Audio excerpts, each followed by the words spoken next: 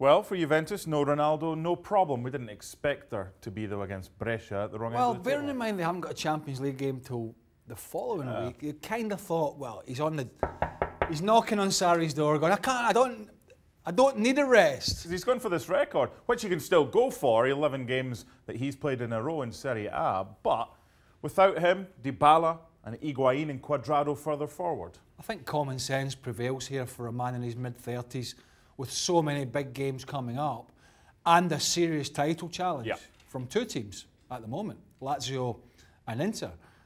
It's common sense. Now, what I would say, no problem without Ronaldo, is Atalanta apart, the rest of them are all down near the bottom of the league. So you pick and choose your games, I suppose, is what every manager does. And yeah, good rest for him. Good win. Not a great win, but a routine win. What? There's something we're just waiting with Juventus. Is there something missing? And if so, what is it? Flair. Flair and guile. And that, I was listening to your commentary, and during that second half at 1-0, although Brescia weren't a big threat, they were still a threat to some extent.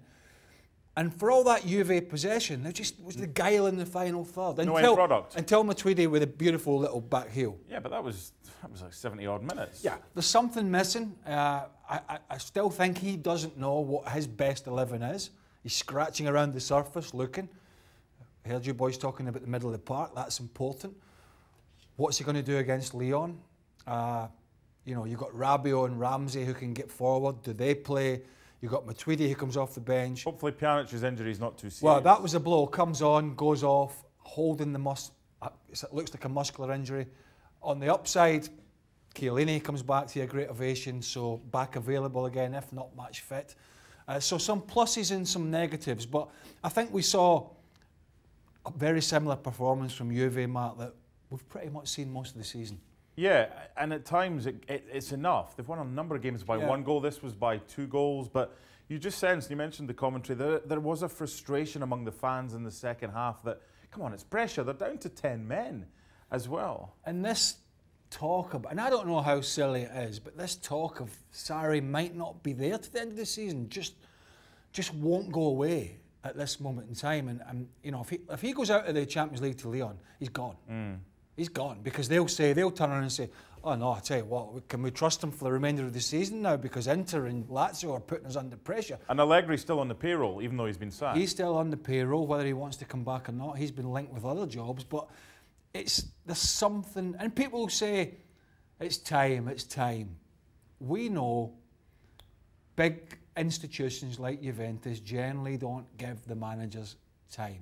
So Sarri needs to get that ball rolling very, very quickly. If it is Flair or whatever it is they're missing, they're still banging this title race. They're still the favourites. They are. Because they've been there, they've done it, and they've worn that t-shirt. They are.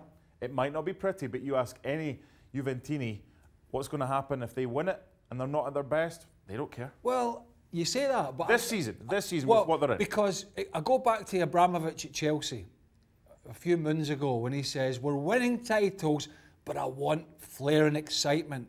And I think that's one of the reasons that Juventus brought Sarri in. They didn't go for the pragmatism of a Conte, the pragmatism of an Allegri. They went for the flair of a Napoli-style football to go with the success. And so far, they haven't had that. But they might still get the success, but they certainly haven't had that flair.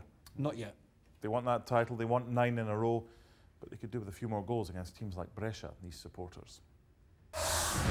Thanks so much for watching ESPN on YouTube. And for more sports highlights and analysis, be sure to download the ESPN app. And for premium content and live streaming, subscribe to ESPN+.